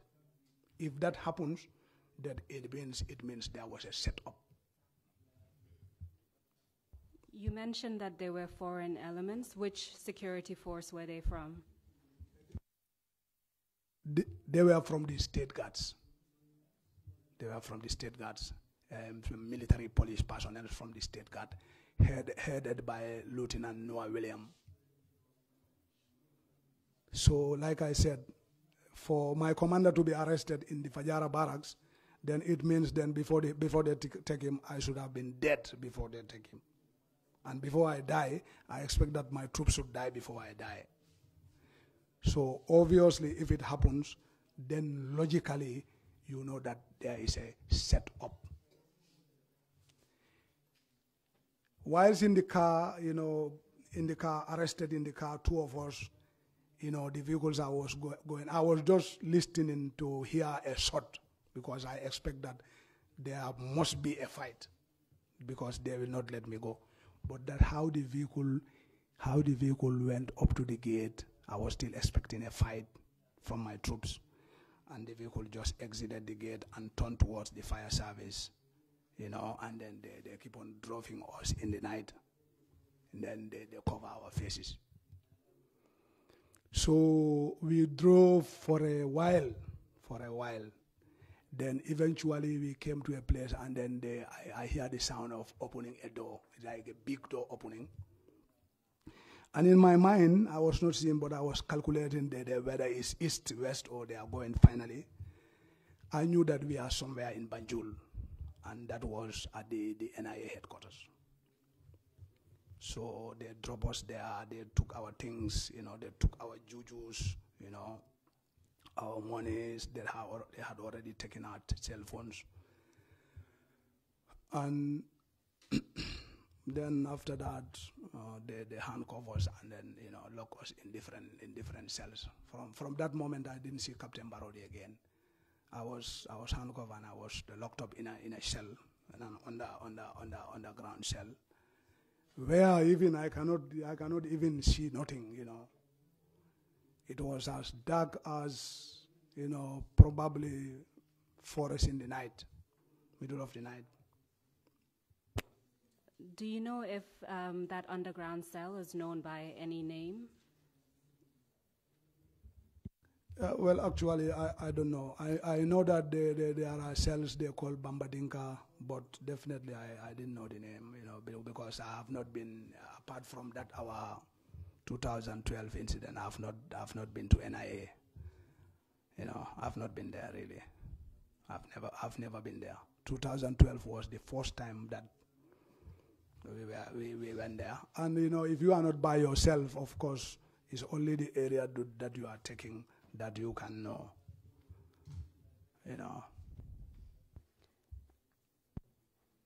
I think we're running a bit out of time. You said they took you to the NIA and you were in an underground cell. Can you tell us what happened after that? Did you stay there? I was there, I think, until around 3 a.m. in the night. Again, I had the vehicle enter. Then suddenly I had my cell is a steel door, this carbonated steel door.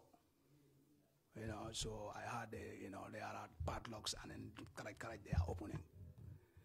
So when they opened, I was handcuffed. This time they removed the handcuff and then they handcuffed my hands behind. And then they hooded me again and then they put me into a car. They drove me until, I know they passed the Denton Bridge. Cough. Then eventually again, I had another door open again, This later I knew because it was a special detention center behind the Joshua prison. Behind the Joshua prison. It was a private home, but it's converted to a detention center where they have to, modify the rooms, make them smaller, and then, there's this ring rod. They concrete it on the wall. When they are handcuffing you, they put the handcuff in your hand, put the handcuff and handcuff you there in that ring handle. So around that 3 a.m. they took me there. So they put me in the cell, then they removed the hood and then they handcuffed me like the way you tied your cow in the stubborn cow at the cattle. So I was there. Suddenly I also hear somebody coughing. But there are a lot of those, it is divided into different cells. So not knowing that there were some other colleagues of mine who were also locked in different cells there, namely Lieutenant Colonel C.D. Juve. He is in Yundum now, and Major Yusuf Jammeh. Major Yusuf Jammeh also. These are people, we were all instructors at the school together. We work at the school together as instructors for so many years. So Major Yusuf Jammeh was also locked in the other cell. CD was also locked in the other cell. But I never know. I just heard someone coughing. I was wondering who would be these guys. So the day I was arrested, then I didn't eat dinner. I didn't drink. The following day, I didn't eat. I think the next day in the morning, and then they brought some loose bread and butter. I was suspicious. That is our way. That is our upbringing. You should always be suspicious. That's the way my tribe. That's how we think. We should always be suspicious. So when they removed my handcuff and then they gave me the bread, I was checking inside because we have heard about so many stories, I was thinking probably has the bread been poisoned to eat it and die? Probably. So I opened the bread, and I saw it was a completely loose bread, maybe a stale bread. It's not a new bread, it's an old bread. So I open and check inside. Then I recited Fatiha, and I also recited Yasin. Then, you know, and my mouth was completely dry. When I cut the bread with my teeth, for 15 minutes I was chewing the bread because there was no water in my mouth. You know, I couldn't homogenize the bread in my mouth. And eventually I decided to swallow it. And when I swallowed it, my stomach was almost tearing. My stomach was like, you know, you are punching my stomach inside with knives. And then I started sweating, you know, the whole of my body, even my palms and under my feet were all sweating. You know, and eating the bread, it was like I'm eating the raw sun. You know, so that's where we stayed until I think on the 19th evening or 20. At night, a director of NIA, Capt Bah, came there. And they opened the cell. When they opened the cell, he saw me. So he called me, said, Maube. Then I started crying. Because I knew him, because when the security chiefs visited the camp 2 times on the sideline, I said to him, I said, I am the one who is doing the ballistic examination for the arms and security service. He said, oh, you are Captain Bah? I said, yes. I said, but sir, I have so many problems. Because, you know, weapon, you cannot give it to somebody who doesn't know it to carry it, or if it is explosive or grenade. I said, I need to have a vehicle to be able to do my job. You know, arms and ammunition are control items. You don't just give it to anyone to carry it. I said, I have that problem in, you know, getting a vehicle to be able to move to transport this thing. He promised me personally that he was going to give me a car from the NIA. Personally, he said, come, I will give you a car. So when he saw me, you know, then I was crying, and then he came and held me. He said, look, don't cry, you know, Fula and Jola, you know, we are Kal. You know, I don't know, for some reason I couldn't control my emotions. I was just crying, you know. You know, I said to him, with all the effort I have done, this is what I deserve. He said, okay, don't worry, we have done our findings. I don't know, because we are already locked. We don't know the news outside. On the whole, all those negotiations have taken place until, you know, this guy was about going. He said, no, you know, we have investigated, you know, but then you people are clean, so it's late today, but tomorrow morning we'll come and pick you and then take you to the NI headquarters. So we spent that night, that day. The following day, I think in the afternoon, they came to pick us from there, and then they converge us. Then at the NI headquarters, when they converge us there, I saw so many other of my colleagues. I was thinking that it was only me and Captain Barodi. On the whole, there were so many other of our colleagues, I think around 14 of us, who were also arrested. So we took our things, and then Yankuba sat us, you know, he's telling, yes, you know, this, sometimes it happened like this. Even myself, I was one time locked for no reason, krip karab, you know, so many things. You know, he spoke nicely, he said, okay, but then, you know, no problems, nothing is found against you. And you didn't even tell us for what reason were we arrested, and you are saying nothing was found about us. So then we live in different directions. They ask us, where do you live? You know, so people live in different places. I said to them, I live in Latrikunda. In actual fact, I don't live in Latrikunda. But not knowing the situation that time, I didn't want anyone who was supposed to drop me with a car to know my home. So when they brought me with a car up to Latrikunda, I said, you can drop me here. My home is just very close. Let's take you home. I said, no, it's just stone throw, you know. So just drop me here. So they dropped me there. Actually, I live in Sukuta. Then I took a taxi there, and I went to my home. I just have a couple of quick questions for you. You mentioned that you were released on the 19th or 20th. Do you remember of which month and which year? It was January. I think January 20. January 20. Of which year? 2017. And do you recall how long you spent at the detention center? We spent a week or a little more than a week, roughly a week or a little more than a week. And when you came out, do you recall where the president, Yahya Jammeh, was at the time? Eventually, when I came out, because I didn't know the situation, so I just went to my home, but I didn't spend the night at my home. I went to Yuna. One of my brother lives in Yuna, Abdullahi, and then we were told that, Yahya Jammeh left the night before, the last night. You said that you weren't informed of why you were arrested or what you were being investigated for, but what do you believe is the reason why you were arrested?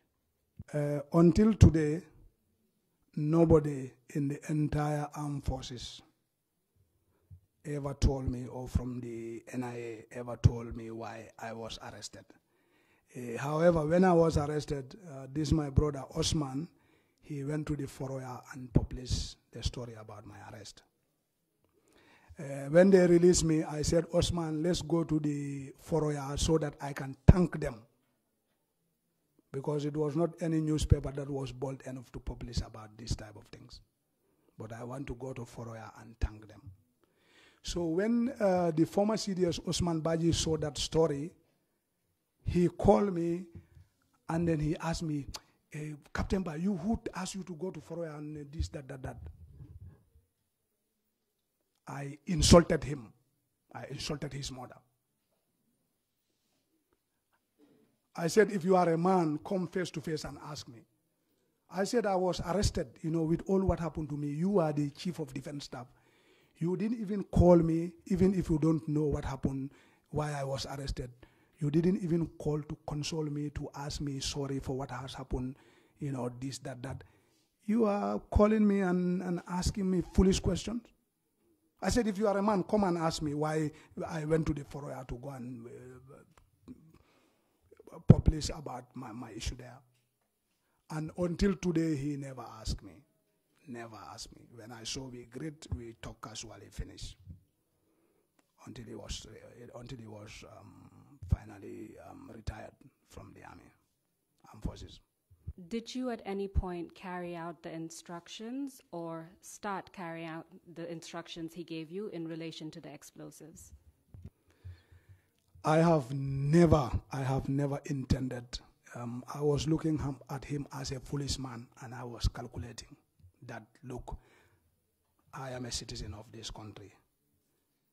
These nice people of the Gambia, everybody is saying that. If I had attempted to do this, I'm calculating, don't you think God will confuse me and I will make mistake, and prematurely I myself may explode there with the other guys, and that would be the end of the story. And I said, I will never do that. Even if they have given me, counted $1 billion and give me, I would have never done that. I am a professional man. I consider myself as a professional, and I will not use the knowledge and skill I have for any bad reason whatsoever. If it is in the defense of the country, I will do it. But if it is just out of what, I can't do that, because in the military, we are to obey orders and follow instructions, but the instructions and the orders have to be legal. They have to be legal instructions. They have to be legal orders. And if they are legal, that is part of discipline. You are expected to follow the command.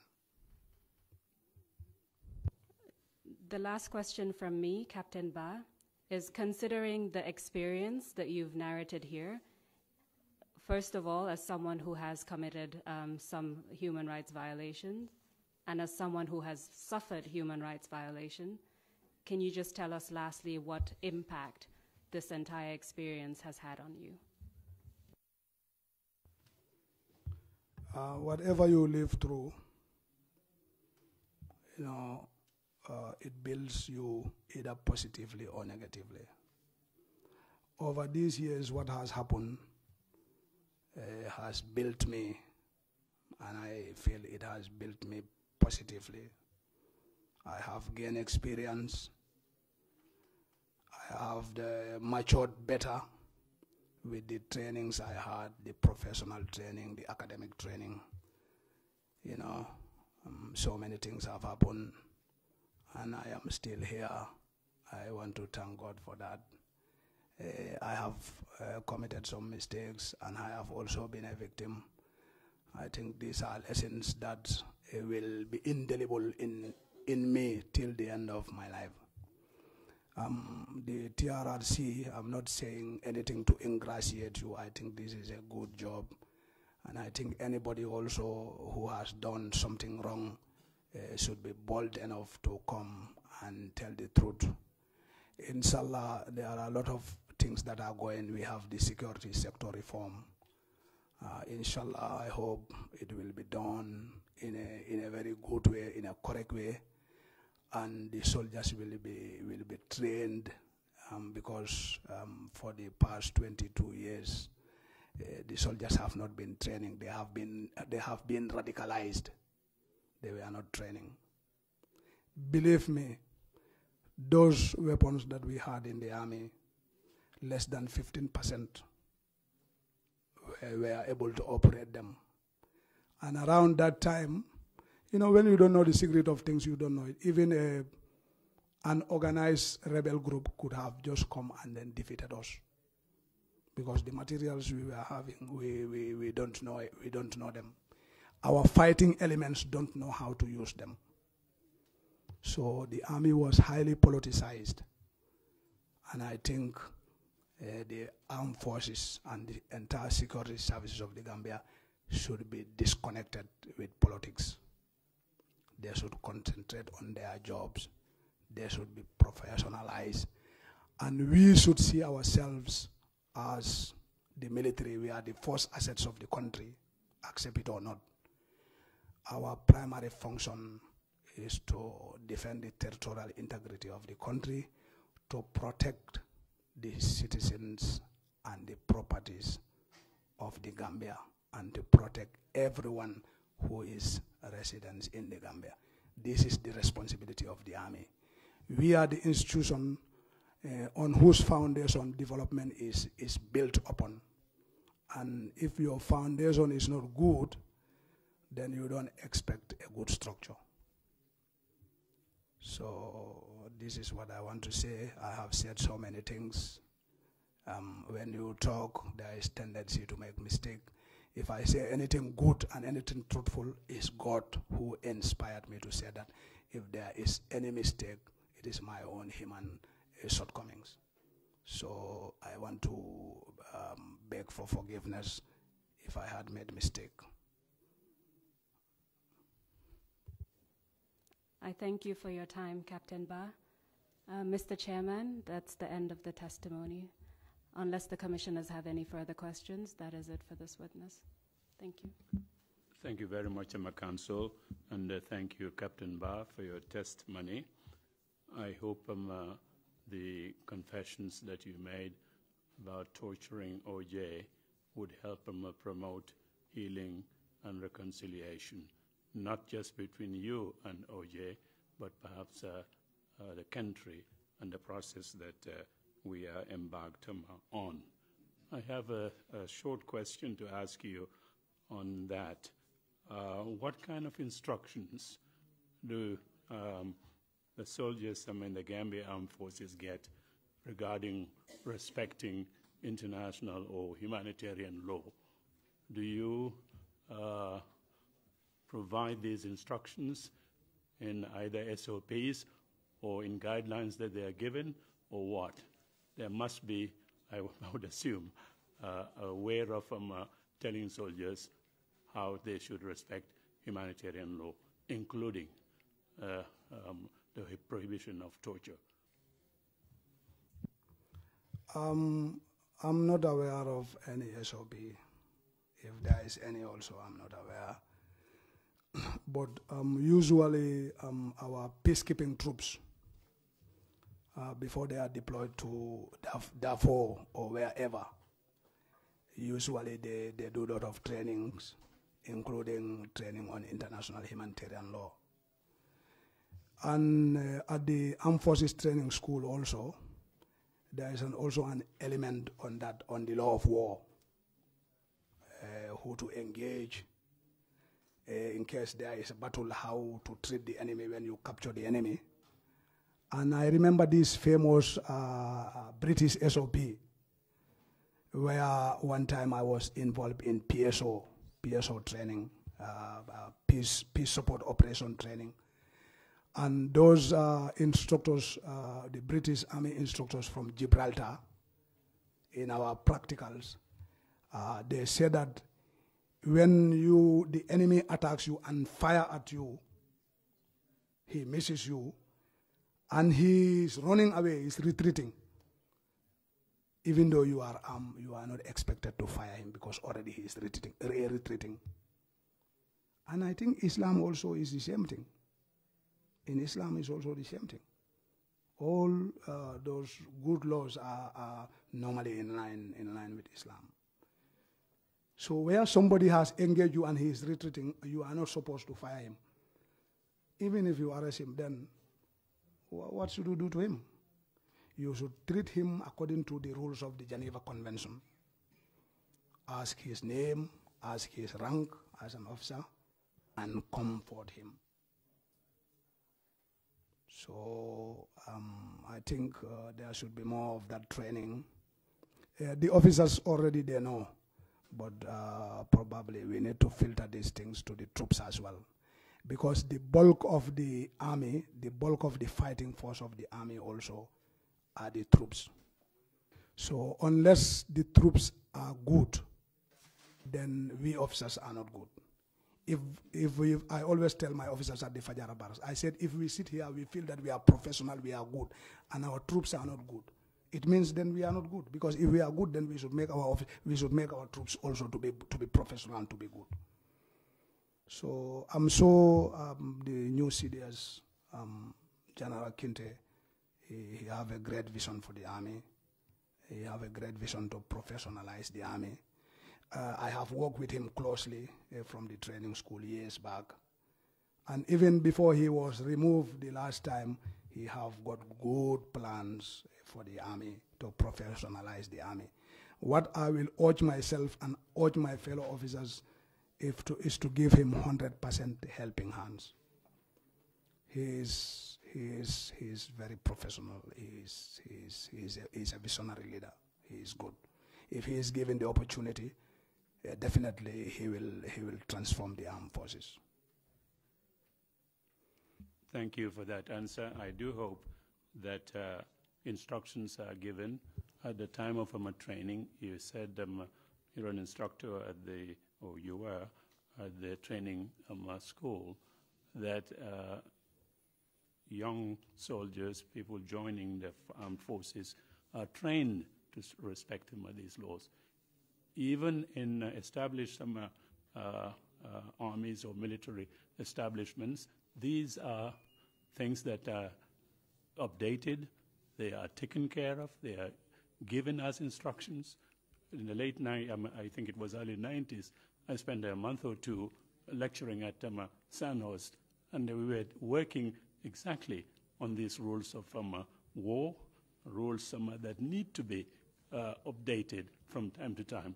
If Sandhurst is doing that, I can't imagine that in a situation like this with an instruction school here in the Gambia, that is not, soldiers are not taught to handle that. But I do hope that your colleagues are listening to you, and at some point people are trained to respect these laws and avoid torturing other people. The second question I have deals with, I I think you probably answered it. Maybe it's more clarification. When you were giving instructions to, or suggestions or whatever it was, to plant explosives, did you have explosives already somewhere stored, or you were to manufacture explosives? I just wanted to be sure that if you did have them, where were they stored, and did you have enough to hit the targets that were being suggested to you? Yes, we have explosives in Yundum barracks. And then also I was privileged after when the new government came in, I was privileged to go and disarm Kanilai. I was privileged, escorted by the ECOMIC. And there I also discovered so many explosives there. And in Banjul at the State House also, there are explosives. You know, when you say explosive, it's a general term. Not only the conventional explosive stuff, but even a grenade, you can enhance it and then, you know, increase the impact. Explosives were not readily with me. If I was willing, I could have improvised, because I have conducted some the demolition exercise here in 2006 when we had that container of scrap metals that came from Guinea-Bissau, and they mistakenly put along some cells there, and it exploded. I was the one who disposed those ones off. I could have improvised. But, you know, they were readily available. And considering the influence of the man, if I call him, probably I said I need 5 kilograms of C4 or TNT. You know, they could have provided anyway. They could have provided, really. It was not, the explosives were not available with me. They were available in the army stores. And considering the guy who gave me the instructions, considering the influence he has got, if I had agreed and probably call him a day or two after, I said, okay, I have did my mathematical calculation, and I just need 5 kilograms of C4 or TNT. These are names of explosives. C4 is composition for. TNT is Trotulalan, something like that. So he would have made it available, but I was not interested whatsoever to do harm, because already I have had the experience, so I didn't want to mess up any longer. This is why I didn't call him, and I didn't respond to him. I agree with what you said, like about this training on international humanitarian law and the law of armed conflict and law of war. I concur fully with what you have said, sir. Thank you very much. Any commissioners have any? Commissioner Carr, Commissioner Jones, Commissioner Kinte, and Commissioner C later on. Yeah, let's go in that order. Commissioner Carr, you have the floor.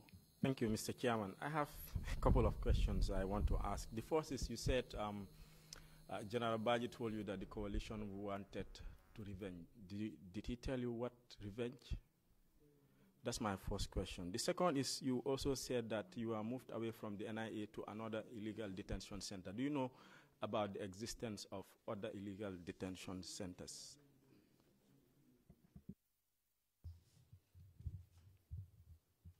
Can you repeat the first question, please? Sorry.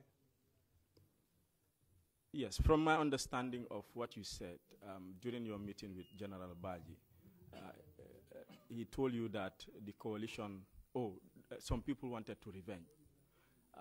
Do you know, or did he tell you what revenge that was?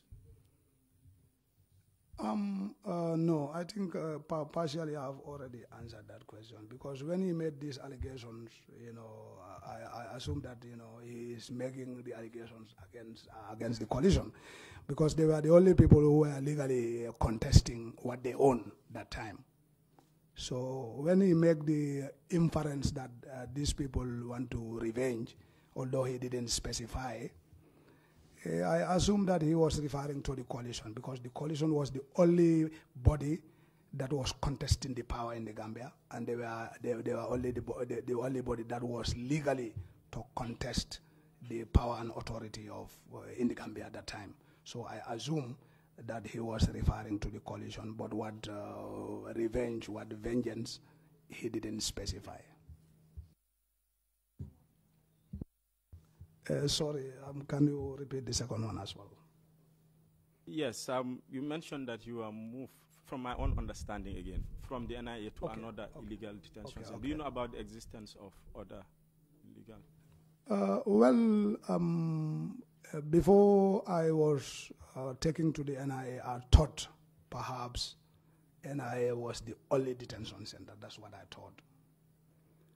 But when I find myself suddenly at a place around Joshua Prison, I was surprised, definitely.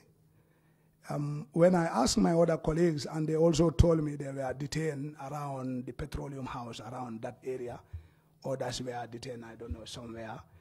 Yeah, and later it emerged, even at the airport, you have some secret detention centers at the airport. You know, I was shocked and definitely surprised. And for the fact that, you know, I found myself kept in that detention center. So again, I assume that there would be similar detention centers, and information arrived that, you know, there are so many detention centers, secret detention centers as well. Thank you, Commissioner Jones. Commissioner Jones. Captain Bah, within the Commission, we have several committees, one of which is the Child Protection Committee. You did mention that in 2012, when you were at the NIA, some children were brought in for questioning. Did you get to see, or do you remember who those people were who brought in the children? 2, please don't mention the names. Did you eventually get to find out who those children were, and do you know if they were tortured at all? Thank you. Well, the fact that the children were brought to the NIA, and I was behind bars there, and it was night around 1 o'clock. Imagine, even if the lights are on, you know, at a distance, I was not able to recognize. And so many years have, some few years have passed. The children have grown up also, so I may not be able to remember what the children are, who the children were.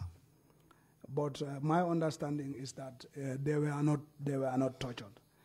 My understanding is that they were just asked, and then they reacted the movie there. They reacted the movie, and I think after that they let them go. Thank you, Commissioner Kinte. Captain Bah, this is Commissioner Kinte. I remember you said the army was seriously politicized. In some technical term, one would say was highly polluted. Do you have any suggestions in the reform of the army that will, you know, reduce the politicization or the pollution, so that not what is coming next, already what the situation is? Do you have any recommendations that you can make that will improve the state and professionalism, competency, and reliability of the army? Thank you very much, Commissioner Kite. I think to depoliticize the army, that will be the job of the government, and also in conjunction with the authorities of the Gambia Armed Forces. The soldiers are there to obey orders and follow instructions. So it is the duty of the authorities to make sure that they disconnect the army with politics. Let them allow the army to concentrate on their constitutional role. Once they allow the army to concentrate on their constitutional role, and the authorities give the high command of the Gambia Armed Forces the leeway, the absolute freedom to, you know, make sure that, you know, the army is not politicized, is professionalized. I think the guys at the helm of affairs in the Gambia Armed Forces, with their concerted effort, they can do that. I know that there is a security sector reform. It should be actualized as well. Thank you. Thank you very much, Commissioner C. Imam C. Abubakar Bah, Commissioner Imam C. ñu lay gërëm ci jéggalu bi nga jéggalu ci OJ Jallow. We thank you for the apology you have rendered to OJ Jallow. Parce que loolu l'islam la. What you have done is Commission bi dégg na li nga ci wax ak li nga ci jéggalu. Commission has had your statement and your apology. ñaareel bi yow ñaari téye bi ñu la téye ndax door nañ la ci. Secondly, when you were arrested for the second time, were you tortured? Physically, no. But psychologically and others, yes. Thank you very much, Captain Kinte. Captain Bah. Council, if we don't have any further questions from your side, we will end our session for the morning and come back in an hour's time after lunch. Do we have the next witness ready, or sorry to put you on the spot? Yes, Mr. Chairman. If the Commission so directs, we would oblige without question.